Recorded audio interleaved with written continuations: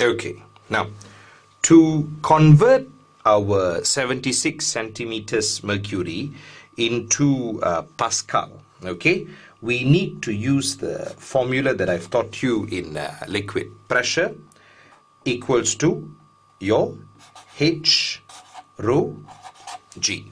Now, some of the students, they ask me, sir, to calculate atmospheric pressure, why are you using the pressure over here for liquid? Now, we are using mercury as a point of reference.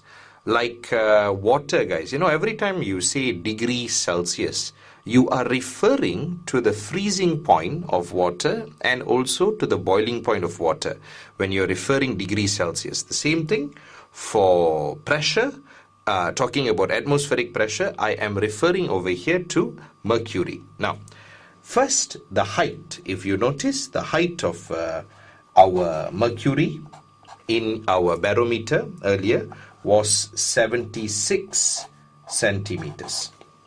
Okay, converting this to meters, 0.76 meters. Okay, next, given to us, guys, the density for mercury. Now, the density for mercury is 13,600 kilograms per meter or cubic meter. Okay, and lastly, gravity, the value is given to us as 10 newtons per kilogram.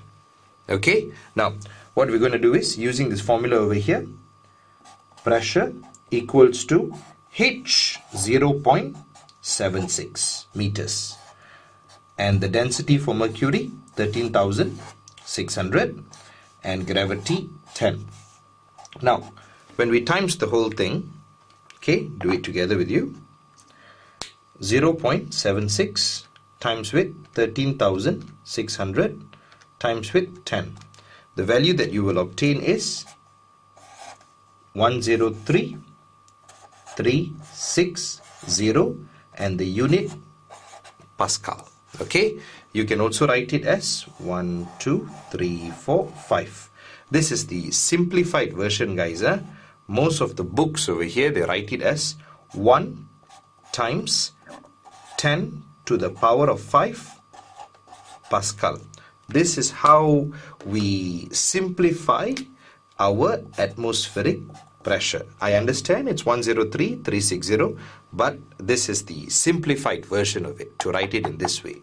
Now, at the end, for gas, what conclusion we can come up with is 1 atmospheric is equal to 76 centimeters mercury, which is also equal to 1 times 10 to the power of 5 Pascal.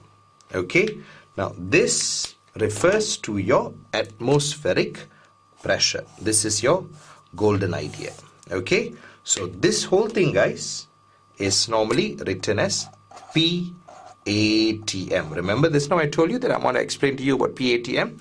So your PATM is normally used as 1 times 10 to the power of 5 Pascal. Do look at your question. Sometimes they want you to calculate the atmospheric pressure. Sometimes the atmospheric pressure is given to you.